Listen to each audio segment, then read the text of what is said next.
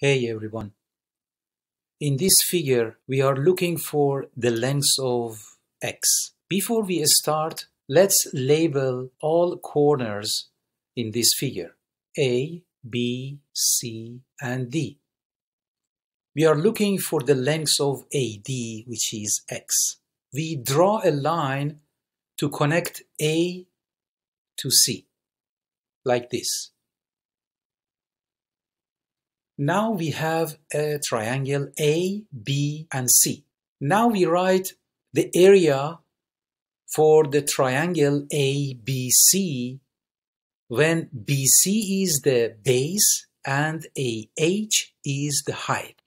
So A for area is equal to 1/2 times base BC times the height, which is AH. If we substitute the values for A,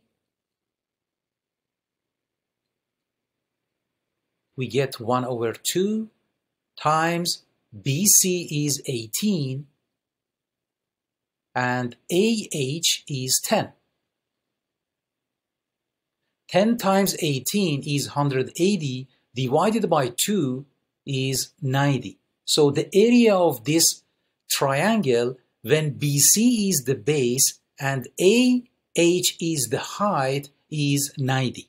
Now we consider AB as the base, and the height is a line which connects C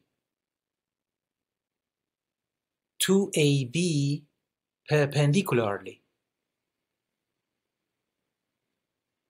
We call this point as N. So CN and DA are perpendicular to AB, and the length of both lines is the same. CN is equal to AD, and this is X. That's why the area for the triangle A, B, and C is 1/2 times base, which is AB, times height, that is CN. But CN is X, so that's why we can write 1/2 times AB is 12 units times CNX. So this becomes 6x. But the area of a triangle is independent of choosing the base.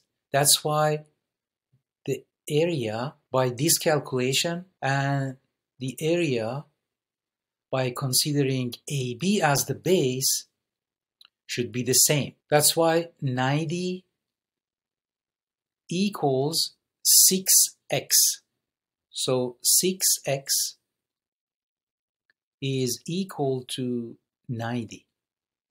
And if you divide both sides by 6 and cancel out 6 from left side, x becomes 90 divided by 6, which is 15.